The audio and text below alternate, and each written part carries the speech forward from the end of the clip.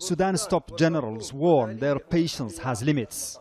They want the protesters on the streets of the capital Khartoum to remove roadblocks, checkpoints and allow trains to bring food supplies across the country. We are responsible, and we have to take responsibility as a military council. As a transitional military council, we have to protect the citizen and protect the law. We will not accept any chaos or attack on civilians and their properties and properties of the state. And we will deal with this firmly and in accordance with the law. This is what we wanted to clarify to the Sudanese people. We do not want to add insult to injury. The army's warning comes after talks with the opposition hit a snag. The two sides have agreed to form a new body to run the country until the next elections.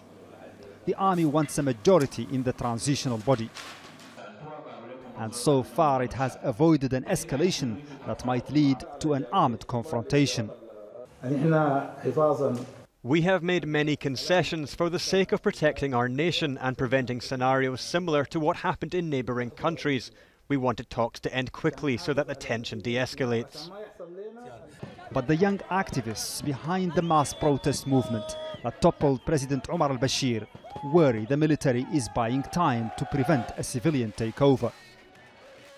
They say they want the army's role restricted and its influence contained during the transitional period.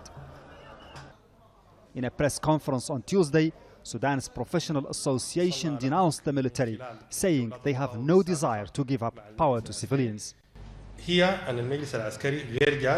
The military council is not serious about transferring power to civilians. It is clear they want to keep power and retain it for themselves. This is unacceptable. The revolution did not take place in order to stop a unilateral military regime into another unilateral military regime. Therefore, this will not be accepted and is not acceptable. Strong statements, threats and ultimatums have replaced the soft and optimistic language of the last few days, casting doubts over the prospects of the talks that are now stalled until further notice. Mohamed Vall, Al Jazeera, Khartoum.